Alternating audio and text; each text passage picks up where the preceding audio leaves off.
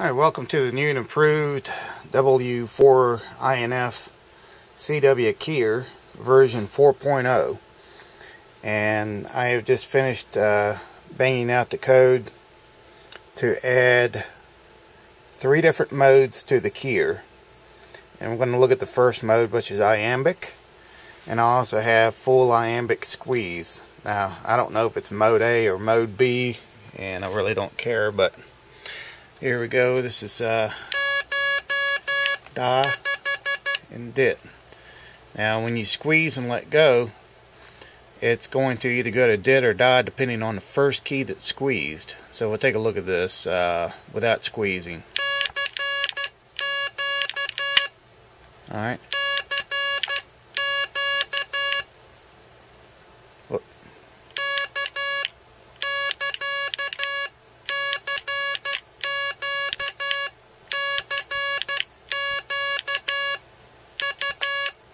Let's try R.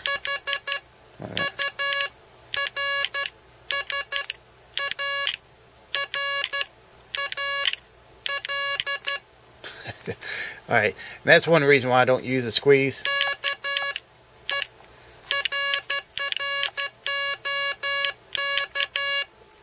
Okay. And we'll change modes to bug mode.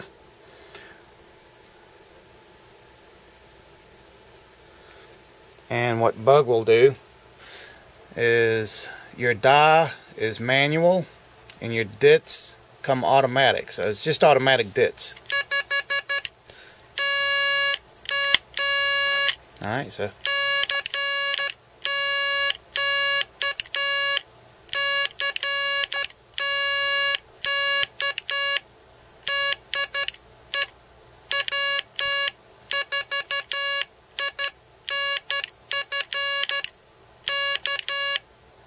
okay, and the last mode is called Cootie, which you can also wire your straight key up to it.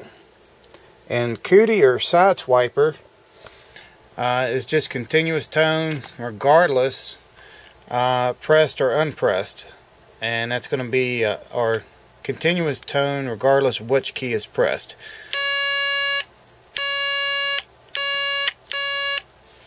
And you could use one key as a straight key.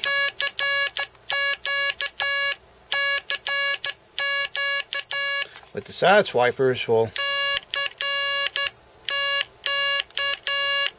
usually key like that. And of course, in something like Cootie mode, that's strictly dependent on the key press. But changing the key speed in bug,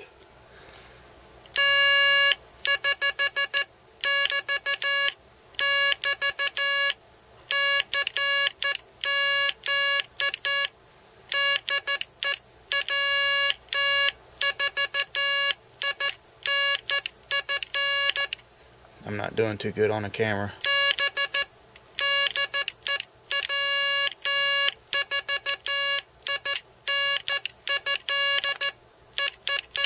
Okay, I'm used to just doing a straight Iambic without any squeeze. And we're going just back to Iambic mode.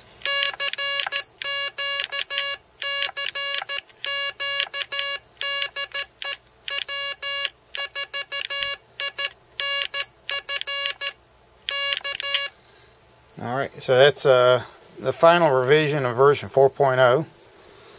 We've got speed controls, you got keys, you got mode selection, got keying and standby indicator LEDs, and we have 6 to 700 hertz kilohertz, 6 to 700 hertz side tone generator to 555. That's square wave. So the other thing I want to do right now is after this is look at building positive volt sine wave generator with a Picaxe and try to give a nice sine wave side tone instead of a square wave. Either way would work, but at least this part of the project is finished and ready to go to PC board.